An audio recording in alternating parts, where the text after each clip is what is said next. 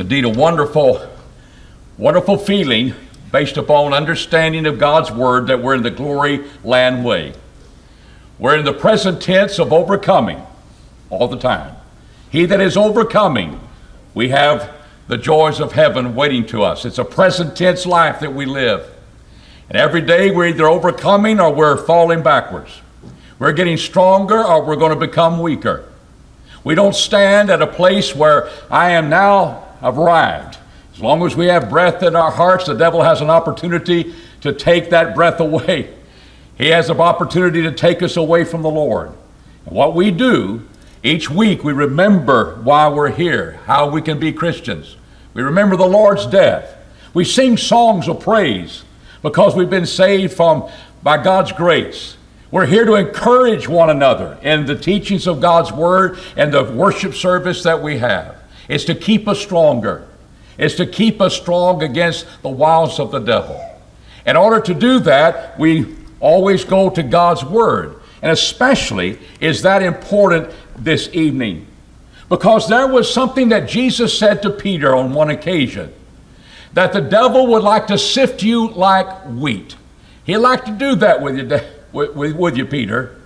We find in Luke the 22nd chapter and verse 32, but he says, I prayed for you. I said, well, that's great. God's already prayed for me if I'm Peter, and I don't have to worry about anything. Well, I prayed for you that your faith will not fail, but that when you have returned again or have turned again, something's going to happen. Satan wants to have his way with you like he can with you and me. But when you've turned again, strengthen your brothers. Establish your brothers. And that's what I want to concentrate upon. First of all, we want to look at Peter and realize that Peter was one that had a lot of good qualities. It's been said that his virtues and faults came from a common root in his enthusiastic disposition. Enthusiastic disposition. That picture might not look that way to you, but deep down of enthusiasm for truth, enthusiasm for the Lord. When everybody was turning away from Jesus in John the 6th chapter and verse 68, when the disciples were turning away because the sayings were a little difficult for them to understand, he said, will you also turn away? As he looks at the apostles. It is Peter. It is Peter who speaks up, Lord, to whom shall we go? You're the only one that has the words of life. Where are we going to go? It wasn't the other apostles that spoke up, as Peter. And everybody's leaving, but not Peter. Enthusiasm, a disposition that says, Lord, we're here with you. Where else can we go? When Jesus was asking his apostles, who do men say that I am? Oh, some would say that thou art Elijah. Some would say you're John the Baptist, raised from the dead. You're Elijah. You're one of the prophets, like maybe Jeremiah. Well, who do you say that I am? I'm not talking about other men. It's Peter that speaks up. He doesn't hesitate. Deep down he knows in his heart, thou art the Christ, the Son of the living God. Jesus says, based upon that confession, I'm going to build my church. Peter had it right, didn't he? He was one that would speak up. He had a fervency for the Lord. He understood who he was. And he was always wanting to serve him. Lord, if it be you, it's about 3 a.m. And it wasn't just a calm sea. It was choppy waves. It was difficult time. People were scared in that boat. And he said, Lord, if it be you, command me to come to you on the waters.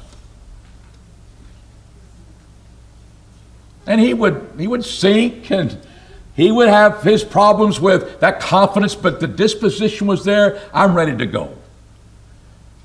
And that was a virtue. And it became a fault.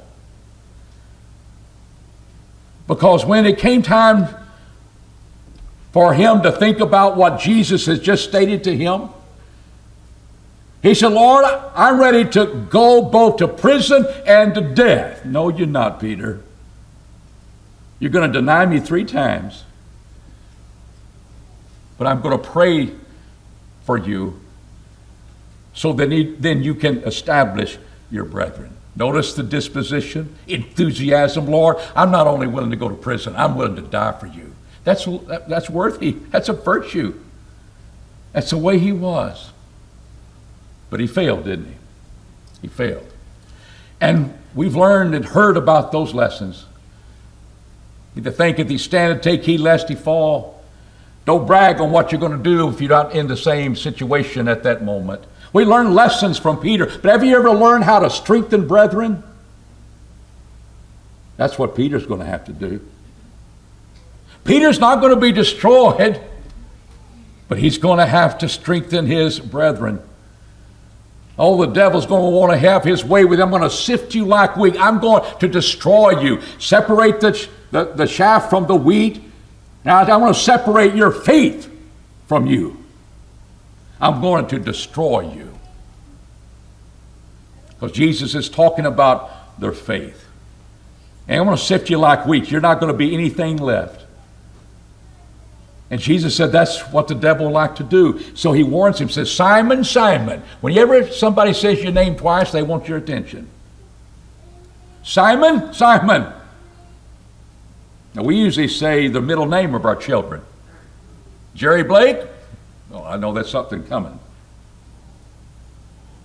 But Simon, Simon, I've got a warning to give to you. I've been praying for you that your faith will not fail. What does he mean by that? It will fail, but not utterly fail. That's not going to be the end of you, sifted like wheat, destroyed, and sitting over there separated from your faith and you're just a bunch of chaff. Peter that had a lot of fervency of spirit, but he's no good any longer. No. Your faith is not going to completely fail because you're going to turn again. Means he's going to be repenting. When we turn from where we are, we have a godly sorrow. He would weep when he saw into Jesus' eyes what he had done in betraying him. But when you turn again, I got a job for you to do. Establish your brethren. Make fast their faith. Set their faith in concrete. Set their faith that indeed they will be strong. My question to you, and you've had time to think about it, how would you do that? What would you do to establish the brethren here at Parkview? How would you make them strong? Oh, we have so many tools at our disposal. We have so many books written.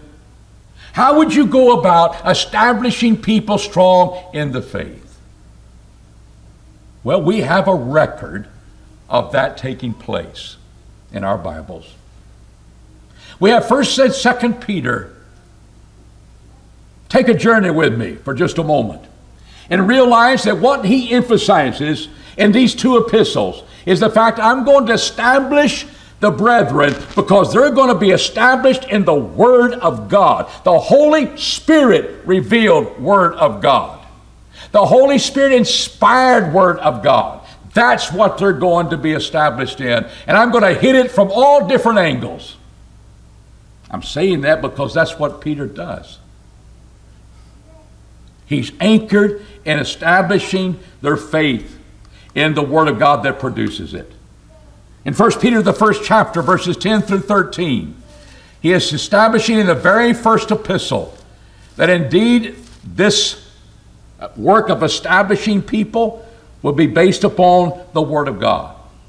Because he speaks about the salvation that has come unto them, that gives them the confidence of hope in heaven. We pick up in verse 10 about the glories of Christ. It was prophesied. Holy Spirit was behind this. Concerning the salvation, the people sought and searched diligently who prophesied, or the prophets did, who prophesied the grace that should come unto them, searching for what manner of time the Spirit of Christ which was in them.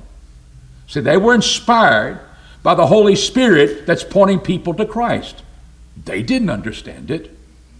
Peter said, I'm going to take you back to the inspiration behind the Word of God. And the Spirit of Christ, who's going to be fulfilling Scripture, was in them.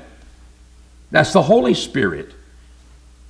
But it's pointing to Christ. That's why it's the Spirit of Christ. And he says in verse 13, to whom it was revealed that not unto themselves, but unto you did they minister these things, which has now been announced unto you through them that preach the gospel by the Holy Spirit. So here's inspired preachers now, but the same Spirit. Spirit of Christ, the Holy Spirit, now it's being preached. That have sent forth from heaven, which things angels desire to look into. It is that interesting. Angels who have no part in the redemption of mankind, about being redeemed from their sins. But we as mankind are. He said, I'm going to tell you, this first chapter, I'm going to get busy establishing my brethren in the faith, and they're going to be established in the fact that this word is inspired of God, and prophecy is being set forth. These men who spoke didn't understand it.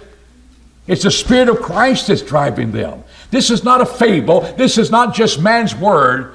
He's strengthening them because what I'm teaching you is indeed God's word. That demands attention. 1 Peter 1, 22 through 25. It's this gospel that saved you. He hits it from this angle.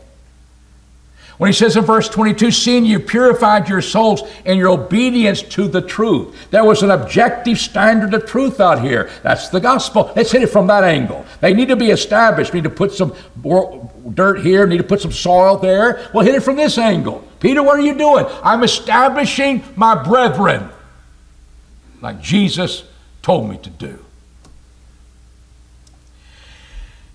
You purified your souls in your obedience to the truth.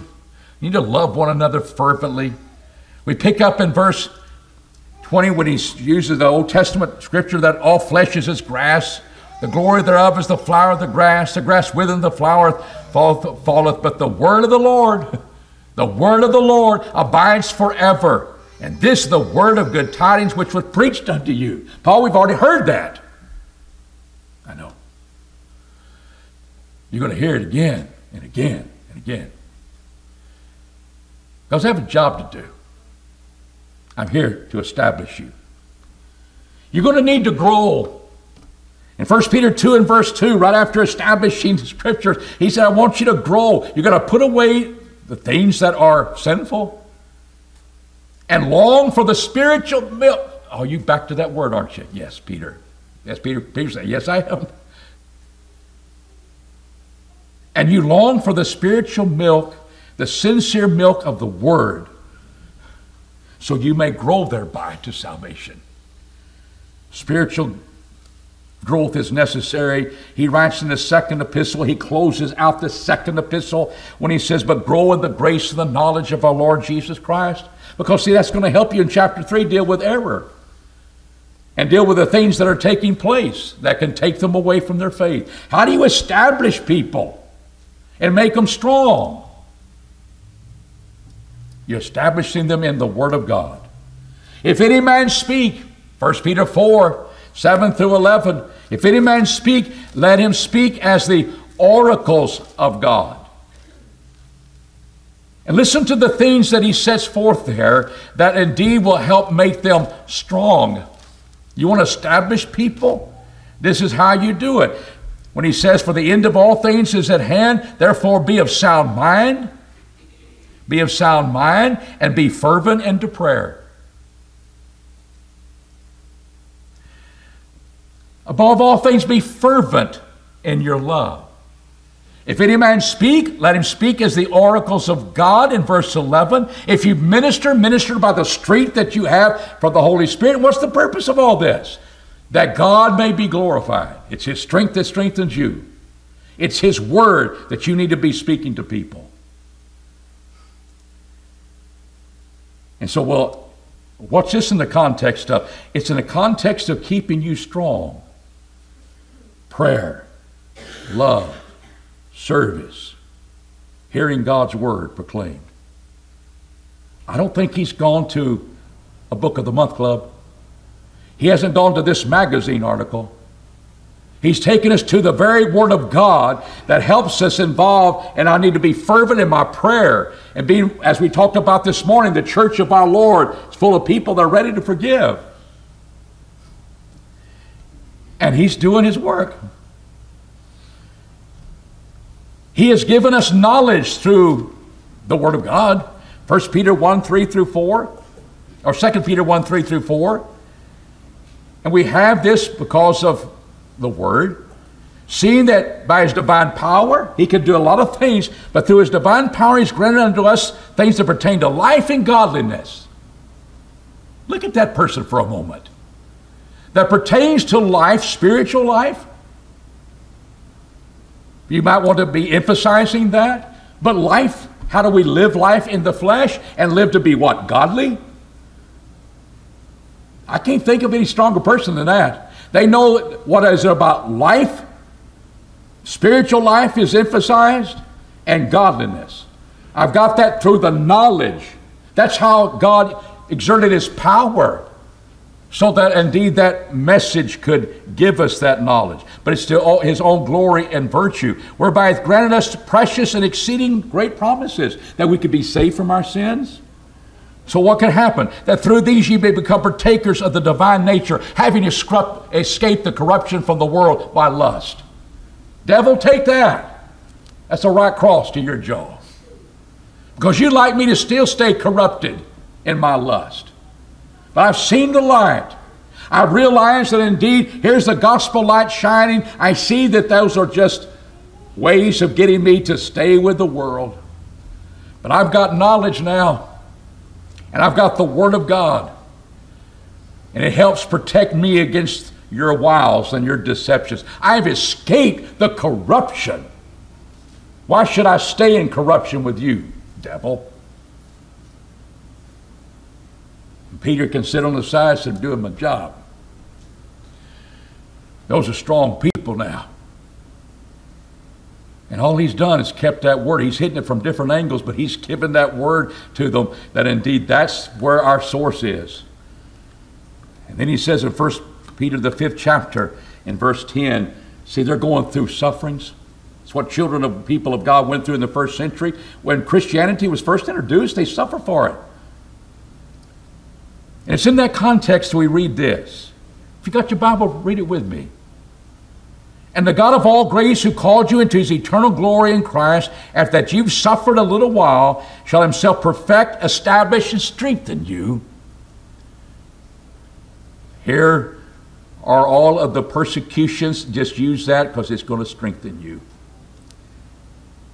To him be the dominion forever and ever. Amen. It says about Silvanus, our faithful brother, as I count him, I have written unto you briefly, exhorting and testifying that this is the true grace of God. Stand ye fast therein.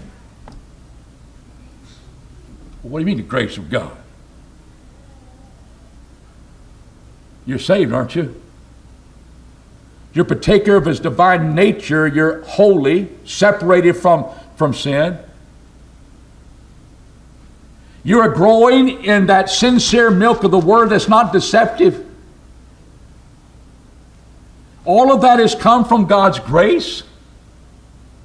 And it's been wanted to be looked at from the Old Testament prophets who prophesied of Christ's coming in all of his glory.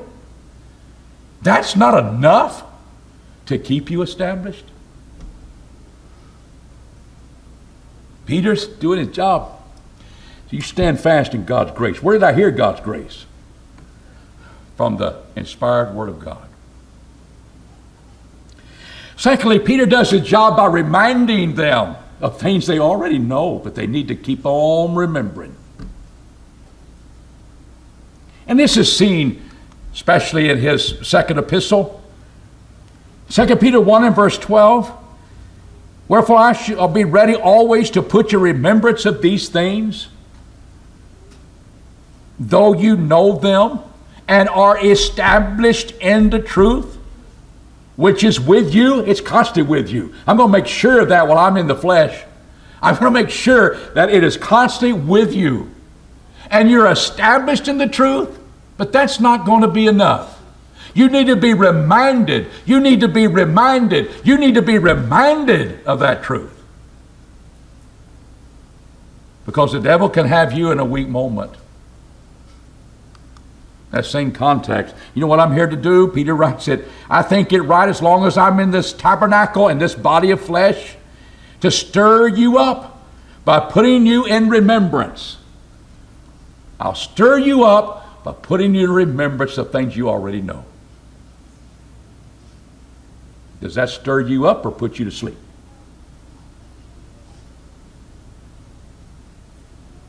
It is sincere minds that get stirred up. Minds that really want the truth. And they will hear that, and I will stir you up by putting those things that you need to remember in mind.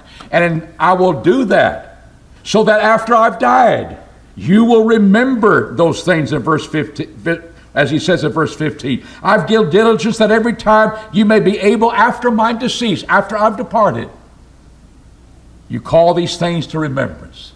There was some important remembrance to be done of the glory of God, His Word, their salvation, their hope of heaven, that they could allow them to overcome the things that are around them. He gave them warnings. The whole last chapter of his epistle to them is filled with warnings. At the end, he says, grow in the grace of our Lord, Savior Jesus Christ. That's going to equip you to be warned in advance of what is going to come. This is now, beloved, the second epistle that I write unto you, and in both of them, I stir up your sincere mind by putting in remembrance that ye should remember the words which were spoken before by the holy prophets and the commandments of the Lord and Savior Jesus Christ through your apostles. Knowing this verse, they're going to come mockers saying Jesus isn't coming back again. Your hope of eternity is gone. Peter said, I'm going to deal with that. And they will happen. They will come. And he equips them of what the error is. He equips them what they're going to be saying. He shows the Word of God, what it states about it. He's equipping them. He's establishing them. He's reminding them. He's warning them of what is about to happen.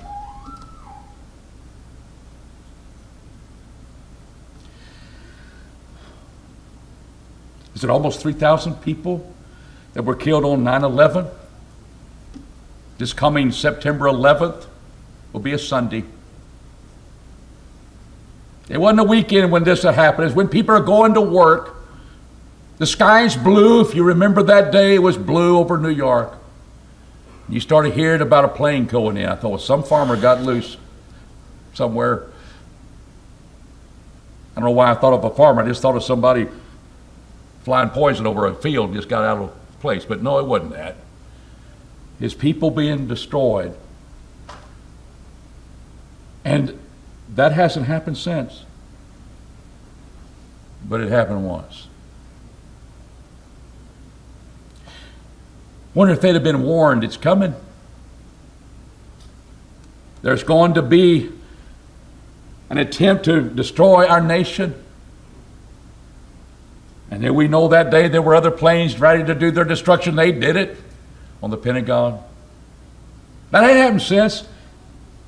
We have people in the audience, little children and young people that weren't even born then. Time is moving on. Can you see people mocking? I mean, there was a flood back then. Hadn't been one since. Well, it's because God said, I won't destroy the earth by water anymore, but I will destroy it by fire. And they mock the coming of that. I tell you, before those New Yorkers and all of those people died, when they appreciated somebody, please warn us that this could happen. It changed lives, it changed our country forever.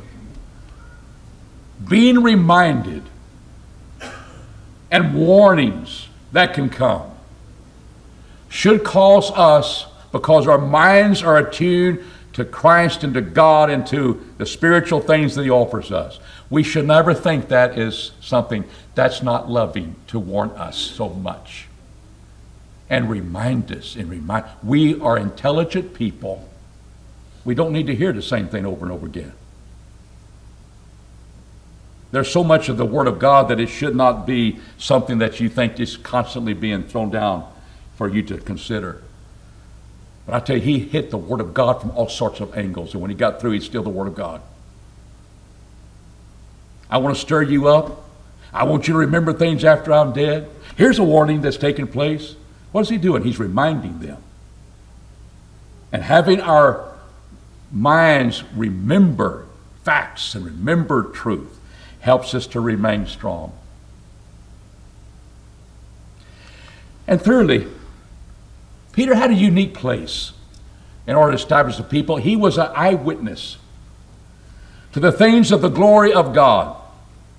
2 Peter 1 and verse 16, for we did not follow cunningly devised fables, little stories that are just put together so well. It makes it so interesting. It makes it something that you think, this is possible. This is intriguing. I'm interested in this one. But it's just a fable. It's not reality. He said, we didn't follow that. When we made known unto you the power and the coming of our Lord Jesus Christ, but we are eyewitnesses of his majesty. We are eyewitnesses of his glory. What is that, Peter?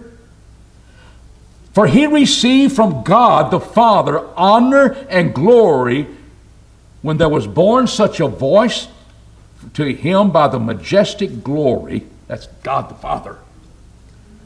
This is my beloved Son, in whom I am well pleased. He said, that's what I witnessed. I witnessed that on the Mount of Transfiguration. I was there. I can tell you because I was one of the few that were there. And when he was transfigured into glorious brightness, his deity is allowed to shine through in a glorious fashion. I was there. This is eyewitness testimonies talking to you. And he did use that. He did speak about that. This is not a fable. This is reality of what I had. And that becomes a powerful thing. Eyewitness testimony and fulfilled prophecy. That's a powerful thing in equipping us. Saving people's souls. Causing them to want to turn to this message that Peter is preaching. That he preached in Acts the 2nd chapter. But in 2 Peter 1 and verse 16, he speaks about when we made known to you that indeed this is what Jesus had said, the Father said to him. Then we pick up in verse 19 through 21. And we have the word of prophecy made more sure. What the prophets of old talked about, you know what makes them more sure is because they've been fulfilled. Jesus has come in essence. You do well to take heed as unto a lamp shining in a dark place. He's that light of the world until the day dawn and the day star rise in your hearts. Because that's the only light you're going to get from God. That's going to be a benefit of salvation. Knowing this first, that no prophecy of Scripture is a private interpretation. Meaning it begins from my private thoughts. I might be making a fable. I might be writing a novel. A fictional story. No. I witnessed to this historical event. It's not a private interpretation that I'm bringing out the meaning of that. For no prophecy ever came by the will of man. That's what it means, private interpretation. It didn't come from my will. So I was inspired and I write a novel. Holy Spirit's guiding them. But men spake from God, being moved by the Holy Spirit. There you are again, back to that Word of God. Because that Word of God has been confirmed. That Word of God has been confirmed that it's seed from God. And there's no other message worth talking about that will establish us in the faith that we can resist the devil. And I just think it's interesting as we close this evening. Peter was told to establish his brethren. My question to you at this point in time, did he do that? Did he do it? We've looked at 1st and 2nd Peter, overview, hitting at the particulars, and I'm saying 3 things he did in those epistles, and established them. He established them in the Spirit-revealed Word of God. He established them by reminding them. And so I'm going to keep on reminding you of the things that you need to know to make you strong from the Word of God. And he established him with a combination of prophecy being fulfilled and his eyewitness testimony to something of the transfiguration. They're also witnesses of his resurrection. He talked about the transfiguration because that's something he personally was involved with. And what it did, it brought forth the glory of the God, of the Lord, his majesty. Why would you want to serve anybody less? You're going to be strong in the Lord. Now I want to ask you something, brethren. What do we not see Peter doing? It's kind of hard. We didn't see it.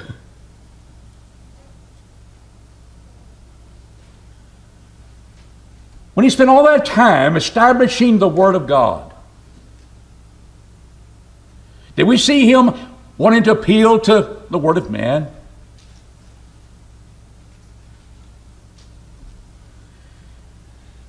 He told us that's what we grow in. Are we going to outgrow the Holy Spirit, brethren?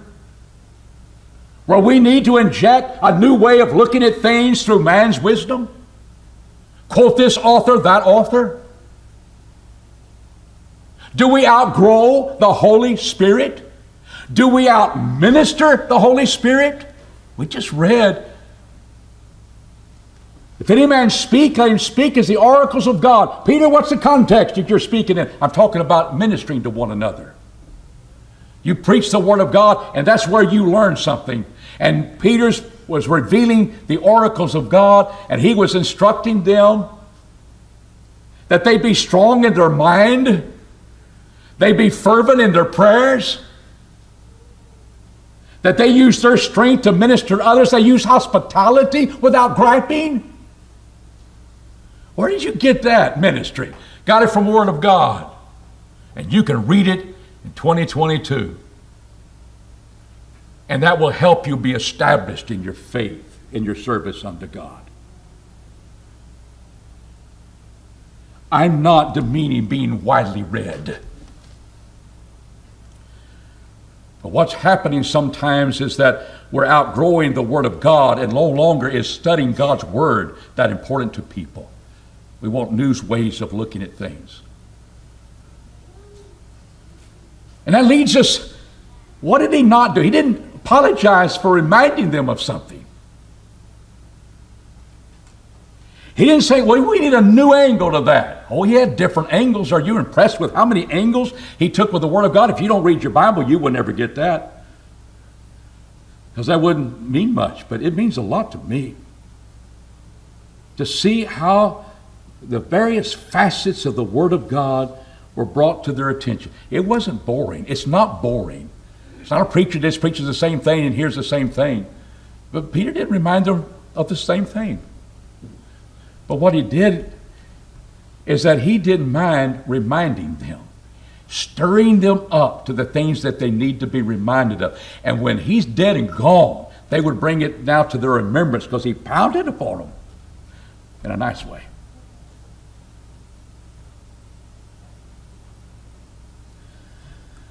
I've heard a man preach here and ask him to preach on the Philippian jailer. And he said things in that sermon that he couldn't establish with truth, but he said later, I think everybody knew that story. I wanted to be different. To his credit, he's at least acknowledging it. You know what you do when you want to be different? You'll say something that's not in the text, you'll say something that's wrong. So why do something that could lead that? Because he said that the Philippian jailer, that because he was asleep that day, he was in his sin. Really? I bet you never heard that before. Oh, I could see getting sermons from people and said, I'm going to make some application here. Sermons need to be applied. I'm going to apply that. He's over there. He's asleep. You know what that means, brethren? He's asleep in his sin. You need to wake him up. That's a new angle, isn't it? But it's not the truth. He was physically asleep. But that's not good enough, is it? We've got to make it a little different. Are we here to praise the majesty of Jesus Christ or ourselves? Peter says, I'm just going to remind you the truth. He's not there to say, well, he's different. And he established them with his eyewitness testimony. Of what? Of Jesus' majesty, of his glory. Here's what people would say, you know what? You sure would help these people. We'd like to have you in for a gospel meeting, Peter. And this whole event, you remember, we're talking about establishing brethren. We'd like to hear a sermon. Because I think with a new generation, this will help them. This will make you authentic, Peter. You talk about when you denied the Lord. That will make you authentic to a new generation. They will listen to your reminders. They will listen to your message about the Word. Peter, why don't you talk to them? Because you can be a regular guy like the rest of us.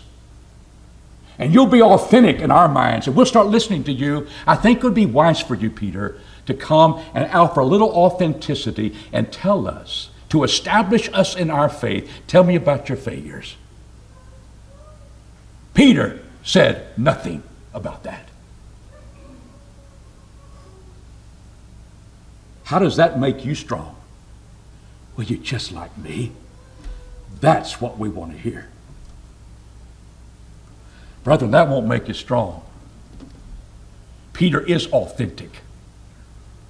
He is an eyewitness testimony not only to Jesus' resurrection as an apostle, but what he did talk about his personal life was not his failures. He knew humility. He speaks about humility. But he didn't drag all of his sins. I've been a fornicator. I've been an adulterer. I have had problems in my life. And people said, we need to have him for a gospel meeting. He's just like the rest of us. We'll listen to him. Listen to his failures. Every once in a while, our world just changes and changes and changes, but the Word of God doesn't. Brethren, how you establish people is to help them get excited about the inspired Word of God. And you know how you do that? You read it. It won't help you when it's on the table. Schools are now wanting to take it off the shelf till we determine if it's fit for our children to read, because there's violence in that. The battle is on. But do we ever take it and read it? And we're never going to get bored because we're reminded of the truth that we've heard a long time ago. We need to be reminded if it's the truth of God's Word. But God's Word is what establishes us. It teaches us how and the direction we're to grow. It teaches us how to serve. What do you have to say, man? Well, I can help you in your finances, and we're going to have a lectureship on how to be stewards of your money. That's fine, but I tell you that God's Word is full of how to use the money. Will that come into play? Well, I've got a different way of looking at things. I'm not interested. I'll read your book. But we're here to establish brethren. And maybe when we get through with the Word of God, and I get through reading your books, we'll see if you have anything to offer us. Elders need to be aware of that. Parents need to be aware of what their children are going to be hearing when they go off to college. They're gone, aren't they? They're not here. They're growing in their knowledge. What is going to excite them? And I hope they'll be in a place where that Word of God, inspired Word of God, is driven home to their minds and made clear and made exciting, and realize this is what establishes you, reminds them of things that we've been teaching them, reminds them of things that will help them be strong in their faith and their service unto God, that they're excited about when they hear the Word of God proclaimed, and they will just eat it up. Because that's what's being offered them. And the testimony of the apostles' doctrine just anchors them. Where Peter says, this is the true grace of God. Stand fast therein. And we'll never be ashamed. It's interesting, when I get through seeing what Peter did, I see a lot of things he didn't do. That men might think, this is the way we ought to go. And I hope that we'll stay firm with Peter and realize what he has set forth to us, it will establish us in our faith, and we'll be the people that we need to be before God. This evening, hope you'll take the lesson of the love of truth and your love for your soul and think about it in your own life.